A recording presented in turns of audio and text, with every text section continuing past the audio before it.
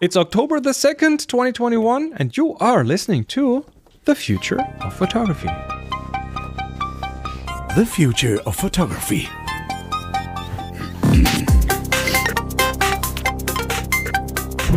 And we're back with Adrian frantically waving. I can do it again if you like. Woo, hello. Emar is back, Jeremiah is here, Adrian is here, and I'm here too. And we are back with another episode of The Future of Photography. And today we want to talk about slow shutter. What's so futuristic about the slow shutter? Before we start, can I just say, great show last week. I really enjoyed it. Oh, wonderful. Oh, yeah, because I didn't get to be part of it, but the future of photography is analog, apparently. Yeah, absolutely. That's right. Yes. Yeah, I really enjoyed it. Report from. It's a good show. Okay, I may have shown a little bit of bias, right, in my reporting back from the photography show, but yeah, I'm all right with that. And it seems like that seems to be the most kind of interesting space at the That's moment, where the music it? is right now, I would think. Yeah. Yeah. So good. Definitely. Yeah, well done. Thank you. It's the vinyl of photography. Right? Yes. So there you go. There you go. Indeed. All right, Jeremiah, you suggested this topic, slow shutter. Let me hand it over to you. Yeah, I'm thinking less about slow shutter, even though that is fundamental here. But my thought was, how do we use the camera as a brush and embrace abstraction, in a painterly fashion, and use the camera not to capture ultra realistic images, but impressionistic images and surprising images, and to capture things that we cannot see with our own eye.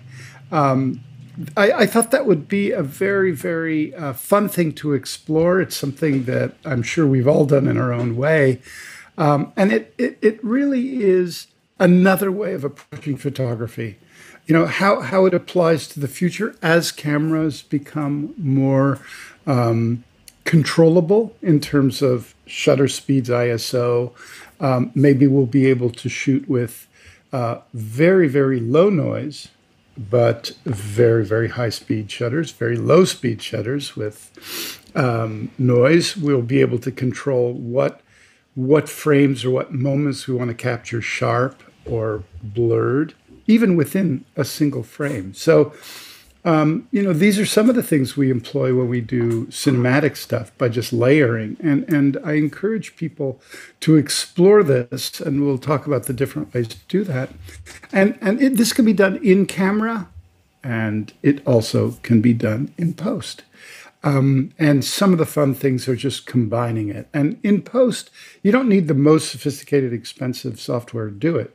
You can do it on a phone. Any way that you can address layering and adjustment of kind of post speed effects sometimes, and of course focus, which is also important in creating abstraction. So I just thought I'll kick off this thing with just showing, for those who are watching this, a photographer, Andrew S. Gray. And for those not watching, there's a link in the show notes, so you can just open and watch along. Right. Mm-hmm. And his work is absolutely beautiful. It speaks of Turner, and it speaks of a lot of those, I guess, 18th, 19th century painters that were very, very inspired by weather forces, and they were the ones that led to Impressionism. There certainly is a lot of swirliness in these photographs, I have to say. It's in a good way. That's a positive. I see what you meant about the reflection or the link to Turner. So thinking about some of Turner's landscapes of the Thames and stuff like that is reminiscent of that in some ways. Colours. It's really, really interesting, actually. Some really interesting stuff here. And he's done a lot of different work. These are obviously different folios that you can explore. His work is also on OpenSea for those who want to buy it and collect it.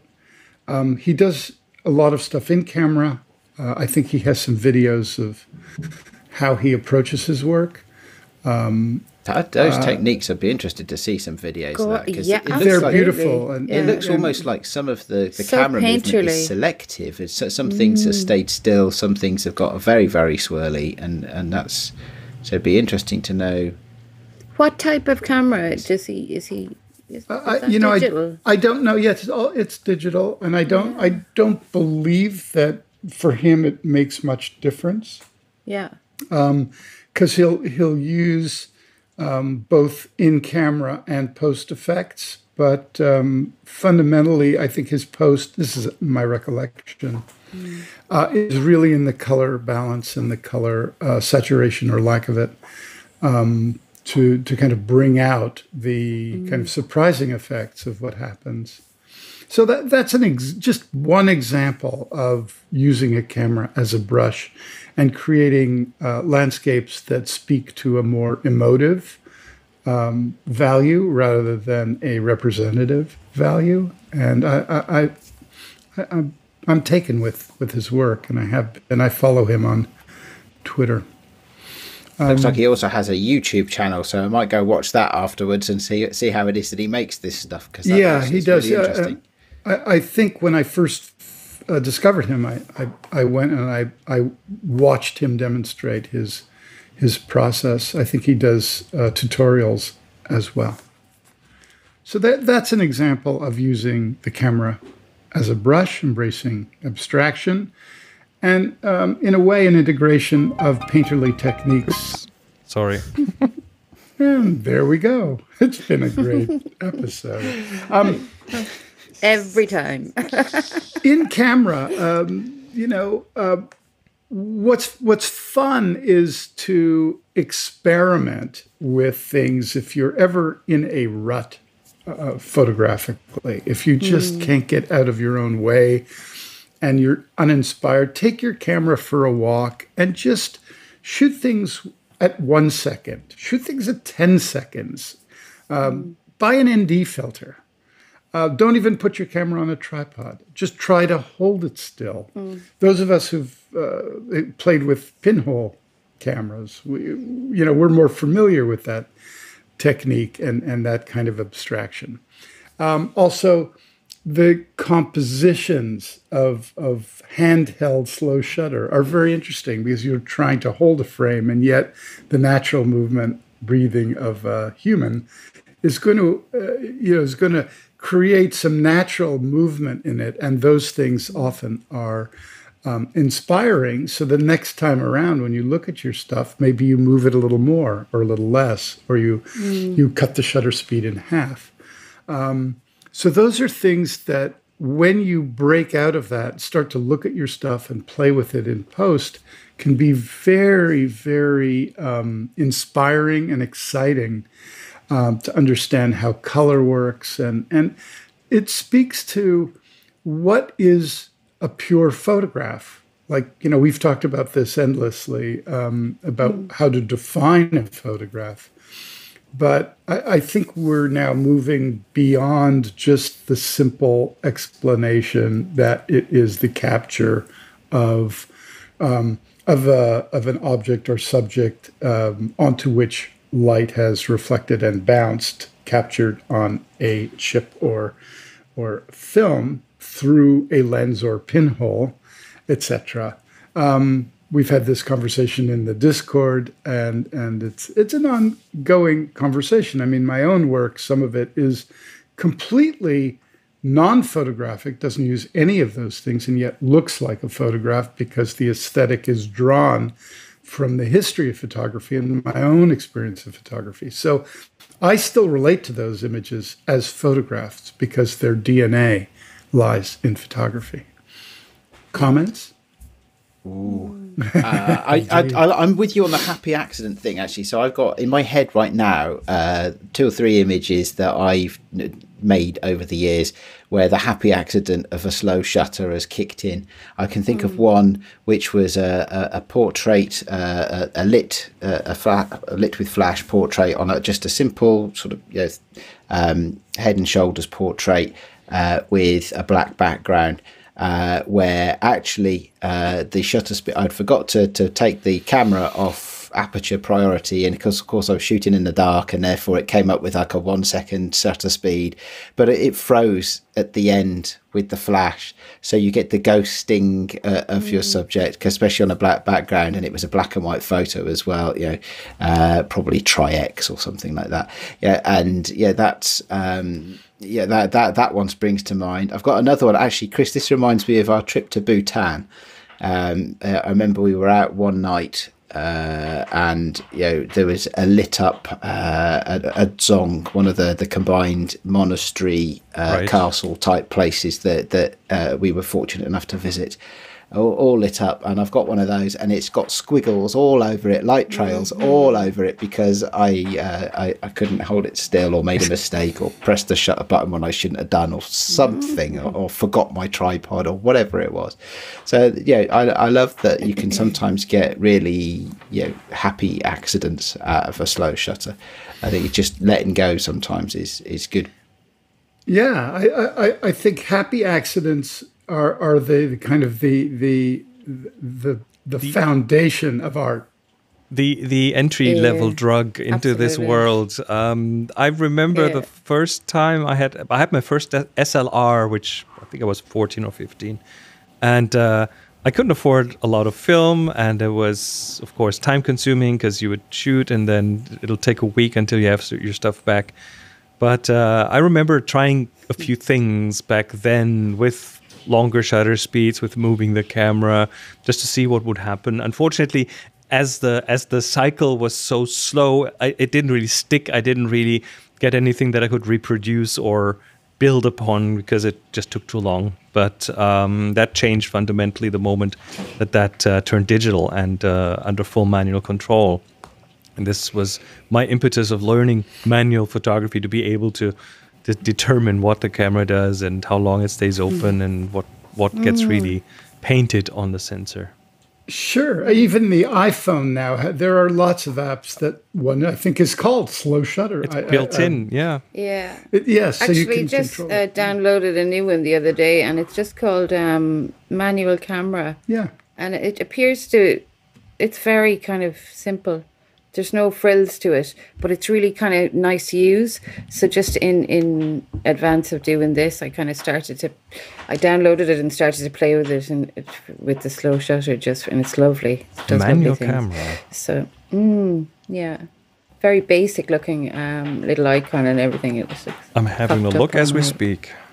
Yes. There's quite a few actually. My favourite photo that I ever took was a slow shutter photo as well, but it was a happy accident, and I don't have it anymore. It was taken with the film camera, and I just don't have the print anymore, and I don't know where the negative is. And it was years and years ago, and my whole degree show in college was slow shutter of like a figure in the landscape kind of thing. And that was like an outtake from one of the days I was out. And it was literally, it was my arm, my hand. It was a very letterbox. I printed it in a really kind of a letterboxy format. And I had loads of rings on a ring on every finger. And it was the glint of the rings in the sun. Oh, it was a gorgeous photo.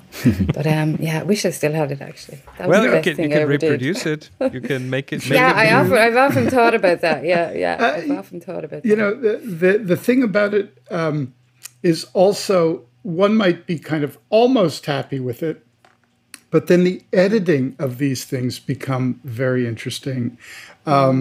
If you're adept at Photoshop and some other camera moves, you can actually paint in the blur or the kind of overall stretch of it, or the distortion of it. Those are possibilities in some editing. And if you don't overuse it, but you just enhance it and bring up different layers of color, if you're using luminosity masking or color masking, those kinds of things can just kind of pull out a subtle dynamic of the color and really transform the image. So don't be afraid when you do that to just use that surprise, that abstraction, as your first layer, as something that what do you see in it and what you can add to it and how you can change it. Those explorations without an intention, without a real kind of end goal, not only will keep you kind of involved in learning techniques, but there's no downside of it. And you can, because there's no real mistake. It's just this process of exploration of both technique and accident to create something that plants a seed for you to build on. And often that is the very thing you need to break out of that. Conversely, one can use slow shutter in very deliberate ways. I mean, the most common would be how we approach a landscape with a choppy lake, for example.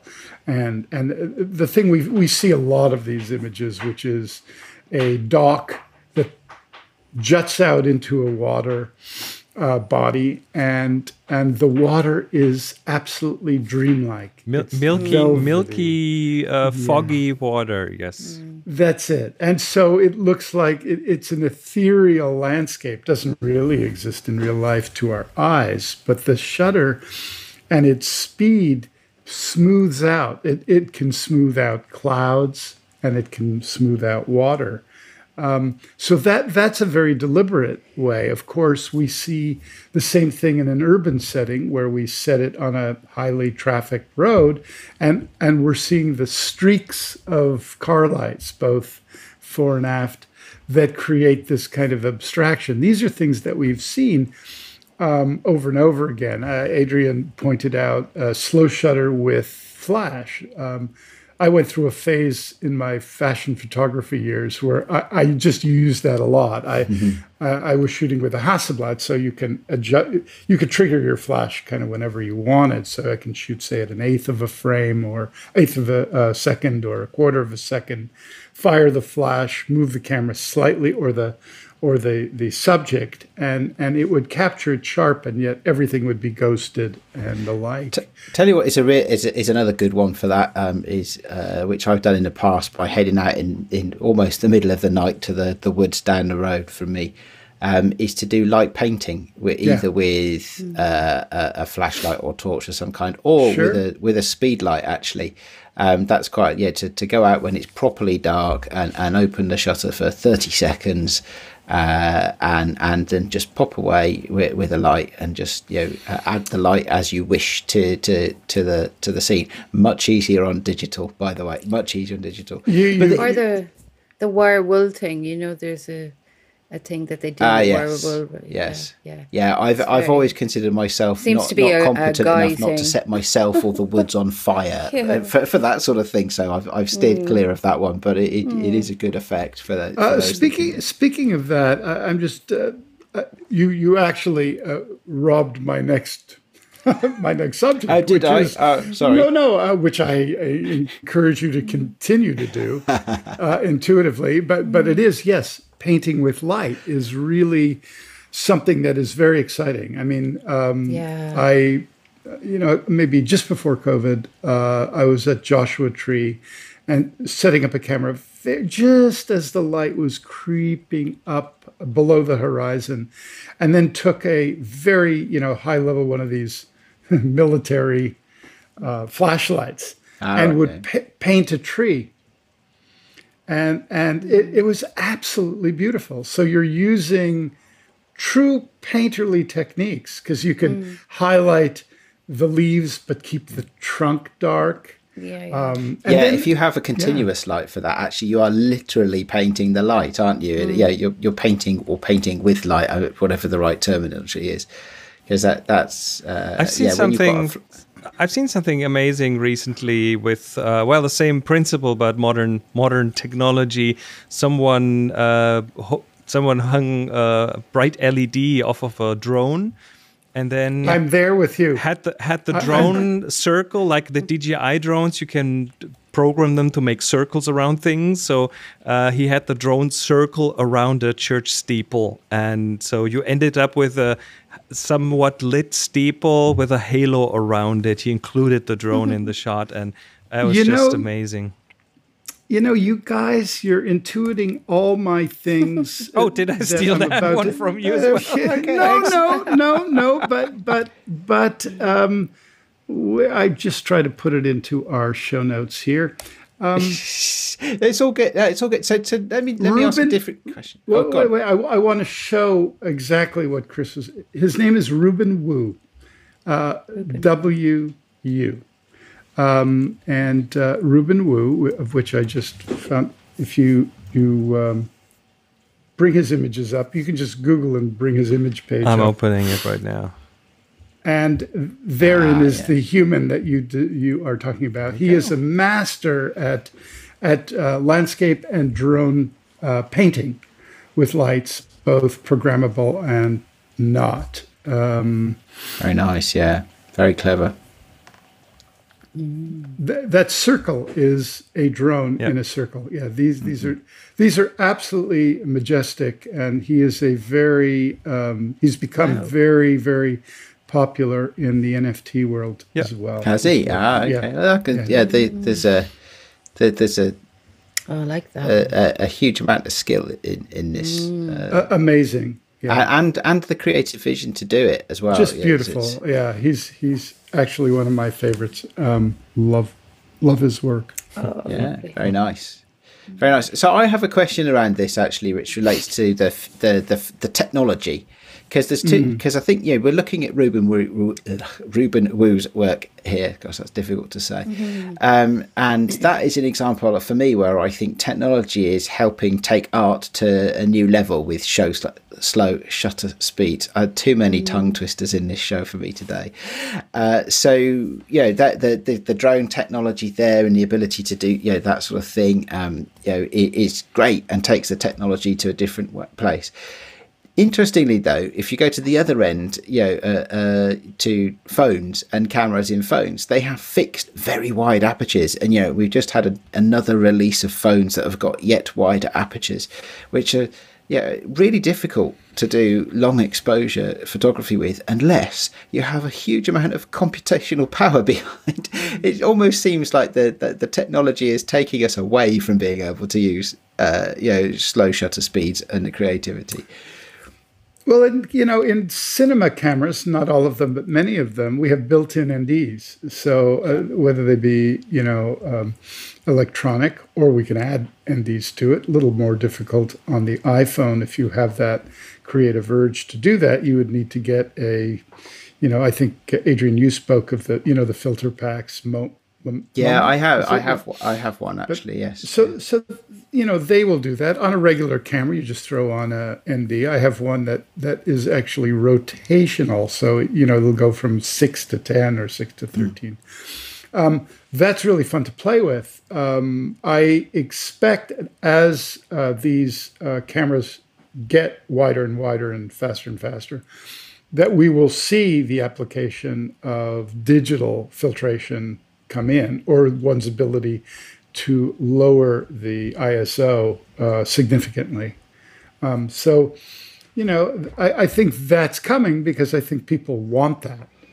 You want to be able to shoot in a controlled way and control your depth of field as well, but we're moving away from the subject. So the other thing that I think slow shutters and abstract photography is very, very inspired by astrophotography. Now, that's something that I have not done. I'm fascinated by it.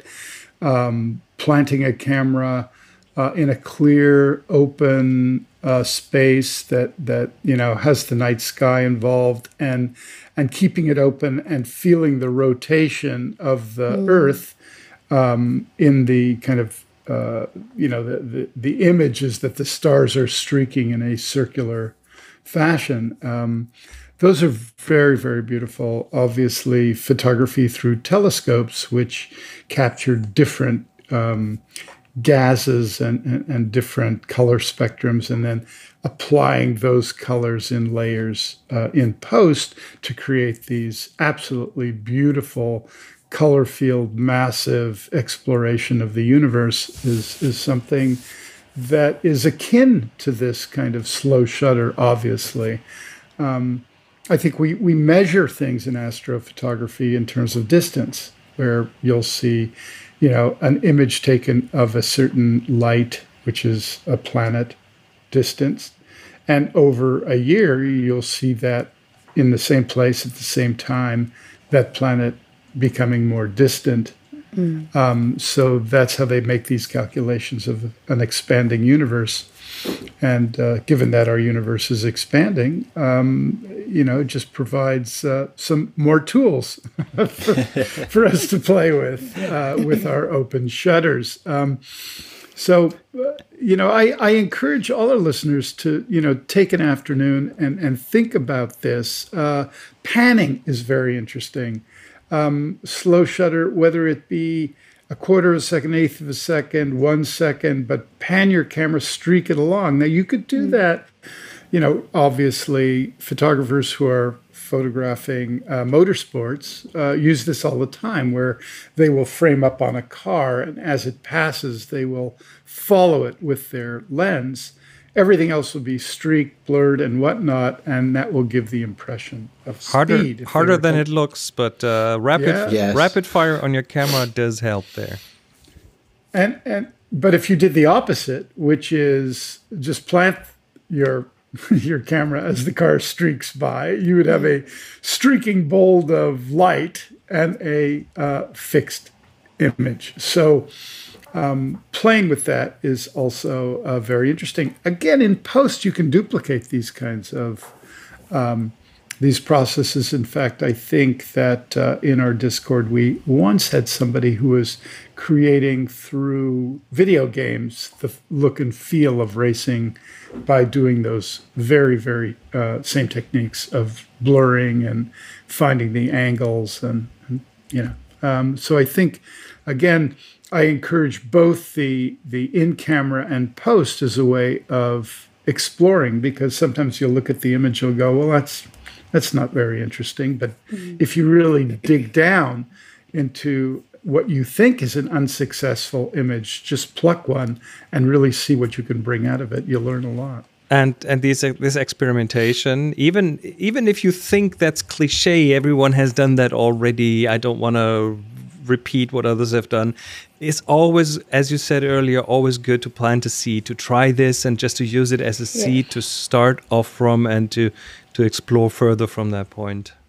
I think it's a good discipline for practicing. I was doing this myself just a couple of days ago. There's so much learning in it. I took out, I went for my now reasonably regular weekly trip up to London, and I took a little point and shoot camera with me, I just, in my commuter hurry, just decided, you know what, I'm not going to stop to take pictures today. I'm going to let it sort out itself, but I'm going to keep moving. And so I'll try and keep the camera moving in a line that will give me a photo with some movement in it.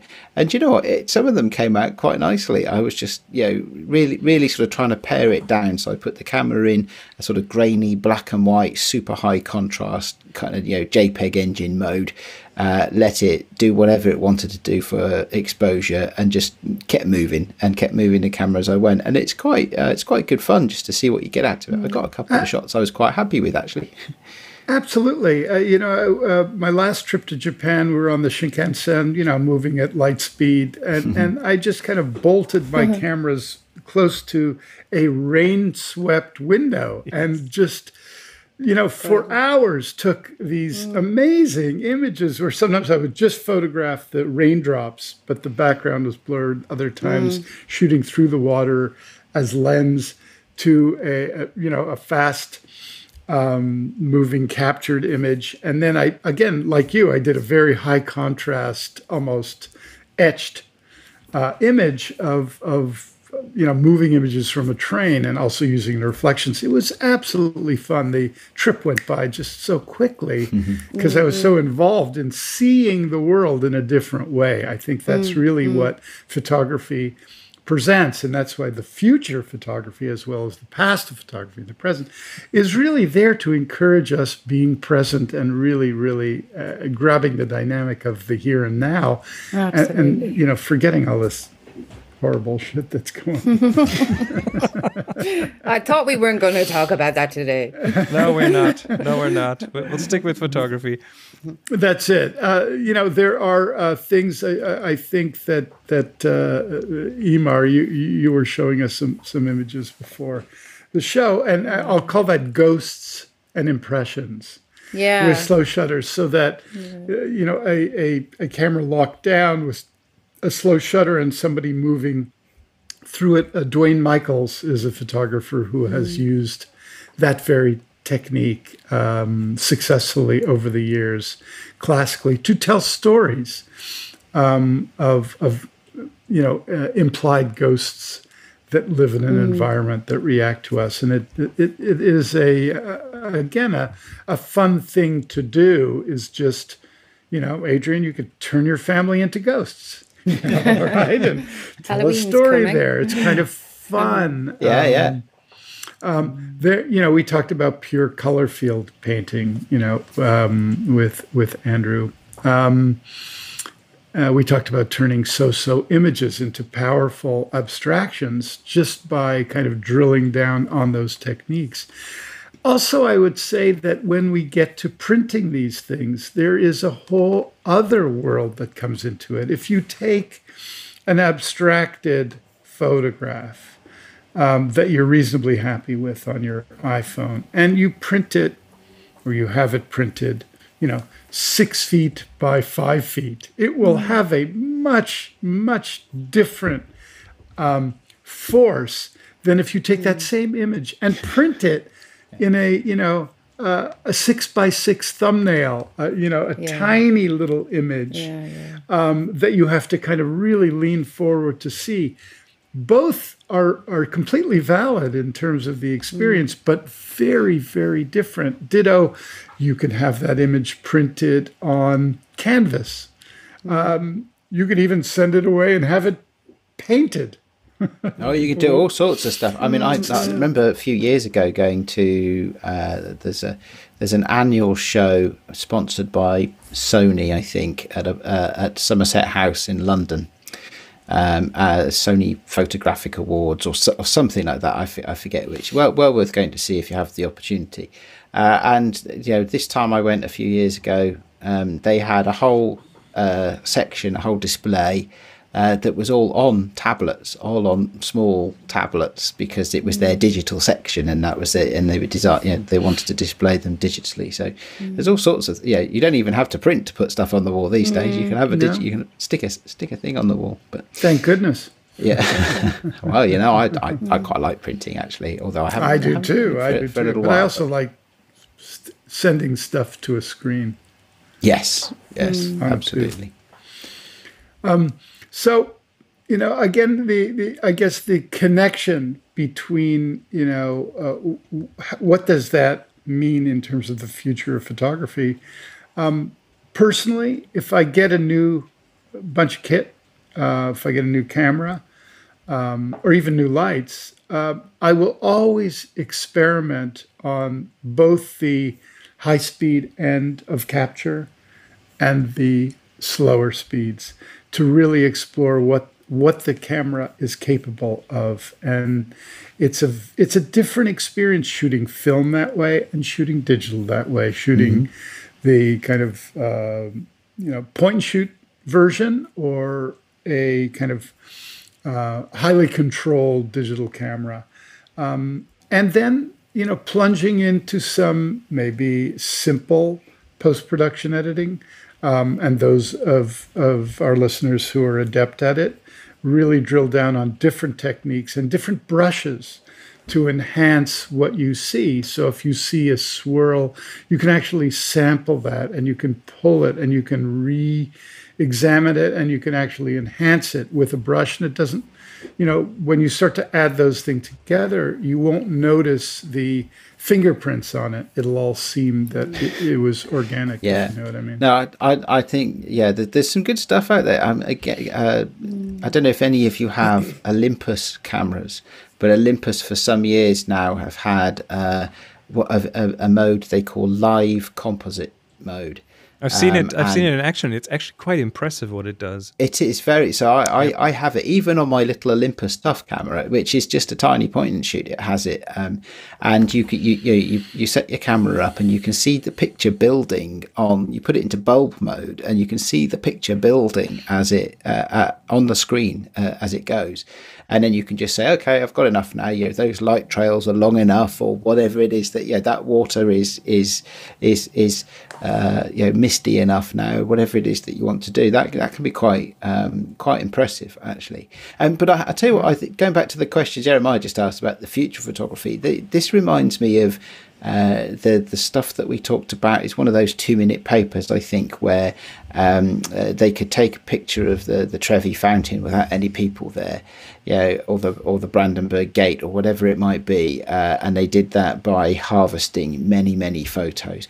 I really could look forward to having that capability in my camera, or maybe I suppose it would have to be with an accompanying app or something like that, and you could just throw 100 photos at it off an SD card that you've walked all around a site, and you could build something automatically that took away all the people or whatever, if that's the thing that you wanted to do. I think that might be quite good fun. I want to do the opposite. I want to take the architecture away and only see the people. How about that? That could be good too. Yeah. Let's have an inverted mode. That should just be a one-click thing, really, shouldn't it? It should just run, a thousand people staring at nothing. A nondescript crowd of people. Interesting, yeah. That would be really cool. There's a show in that. There's a proper gallery show in that. And then you'll have different crowds of different attractions, and you have to guess what attraction that was.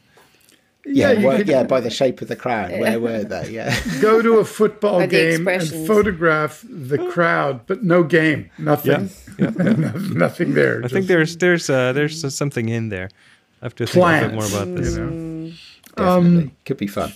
How about our picks of the week? Yeah, I've opened them as far as I could. Thank you very much for that. The future of photography is in slow shutter photography. I'm shamelessly going to plug one of my tiny little side projects that I've done. Go for it. It's titled Monster, and it is self-portraits. I can see why. Yes, it is. Yes, it is self-portraits that I've taken.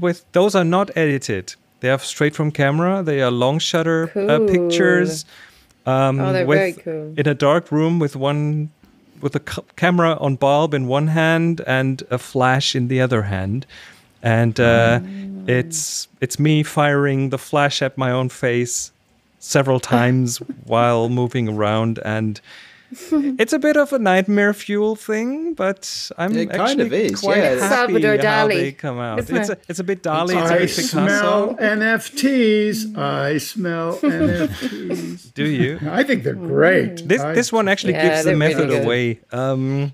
But yeah, this was pure boredom and experimentation, and it's great. Jeremiah, hit me up about the NFTs. Monsters Inc. You're going to be in the next movie, Monsters Inc. movie, aren't you? I think I should do this. Yeah, but that's the stuff you do when you get bored. Let's see. Next up is Adrian. You're bringing us. I've got 2 picks of the week. Ways to spend money, right? Ways to spend money, indeed, yeah. So which one are we going for first? This one. Okay, so yes, so I got a new phone this week. I got the new iPhone 13 mini. Oh, the mini. And the mini. Did you not get the 12? I did. I had the 12 Pro Max, which was great. And do you know what, though? As I've started getting out and about more, it's not tiny. so great. It's smaller than an iPhone 6S. So we still have an iPhone 6S in the house, and it's marginally smaller than that. But of course, the screen fills the whole of the footprint of the phone. So it's got a thing that's a screen that's bigger than the iPhone 6S, even though it's physically smaller. So the thing about it is as well, I was like, you don't have to worry about switching off Pro RAW anymore, because it's not a Pro camera, it's not a Pro phone, so it doesn't have the RAW in it and stuff like that, and it's missing a telephoto lens that I've had. But I'm going to end up using it more, I think, because even as a camera, I'm going to end up using it more because it's smaller, so it'll be in my pocket instead of in the rucksack on my back or something like that. But I enjoyed having the 12 Pro Max, a very, very capable camera, lots of computational capability as well.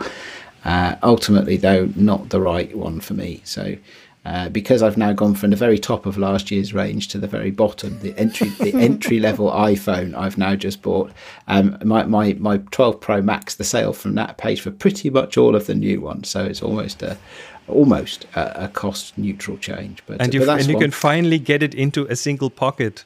Fully, I can put it I can put it again. In my front jeans pocket again, which is nice. And so it's been an interesting one. That having a big. By the way, they're getting rid of them. I saw a rumor that the iPhone 13 might be the last one they do a mini on. Wow. Which should be a real shame, I think. But apparently they're not selling. The rumor said anyway. I mean, it's you bought one, so you're proof of the I'm opposite. set now for the next.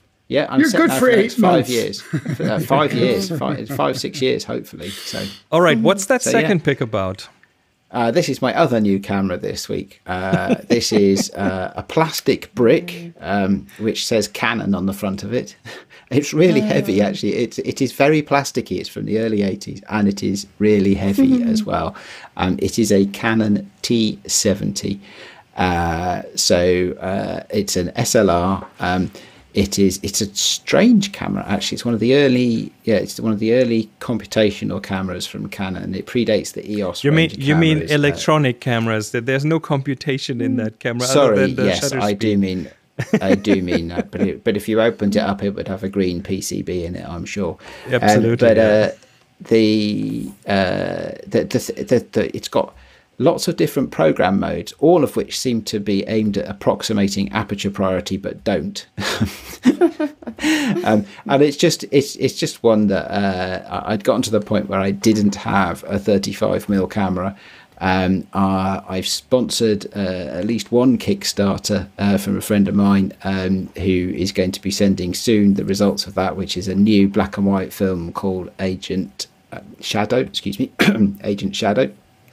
From Cosmo Photo, and I thought I'll just get a little cheap point and shoot. It's effectively an SLR point and shoot. It's one of those ones you have to leave it on program mode, because if you don't, it'll just be too hard and you'll miss all the shots. Can I ask a question about it? The plastic on it, I do have a sound in mind when I look at this, and it's when you press it together, when you squeeze it, it creaks. Is that the kind of thing it does? Does it try creak? it, because I'll bring it out. I've got it on the desk here beside me. Yeah, I don't know if I can rub my fingers over the plastic, and you can listen to this. Okay, it's 80s plastic, yes. It's 80s plastic, yes. So listen to this though. Just give me a sec. And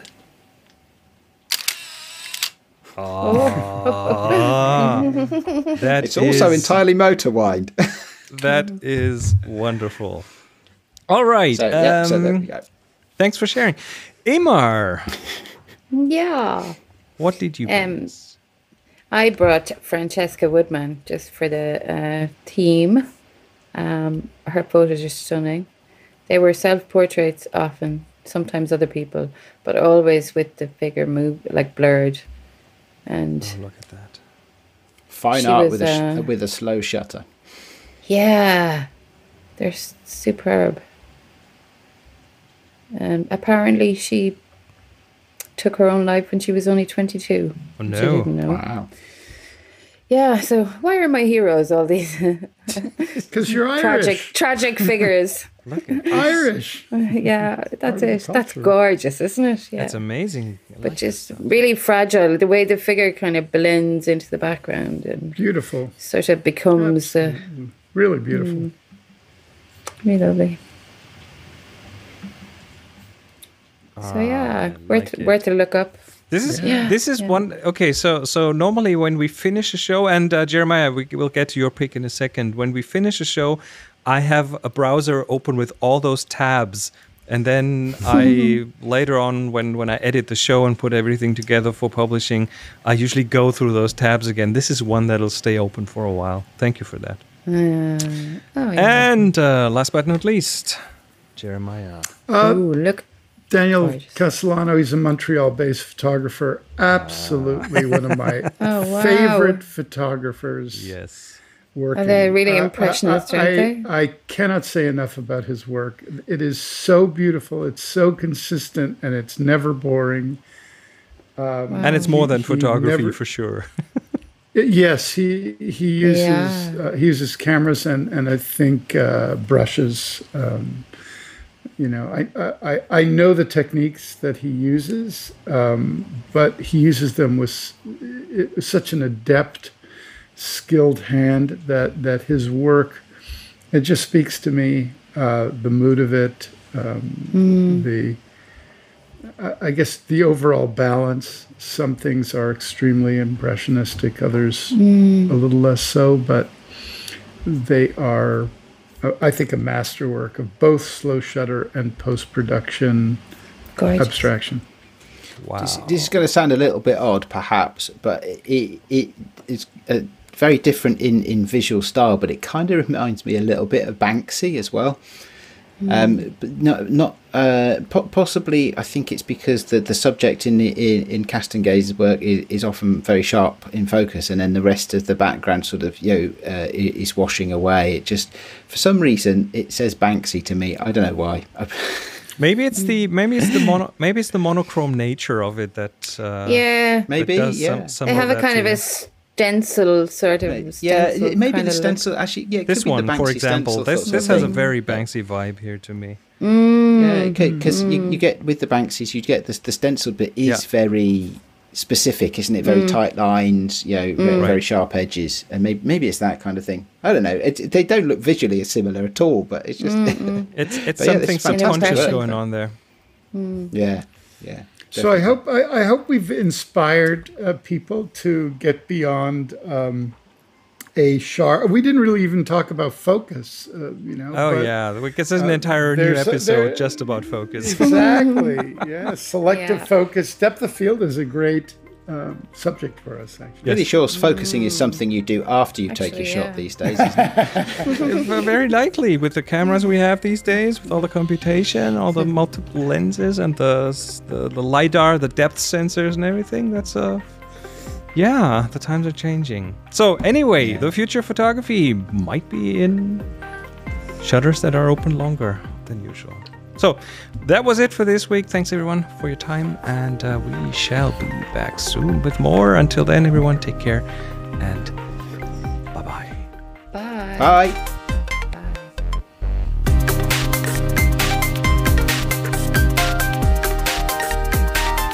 You've been listening to The Future of Photography.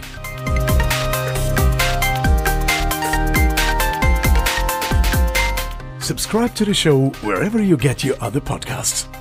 Find the show notes and more information at thefutureofphotography.com.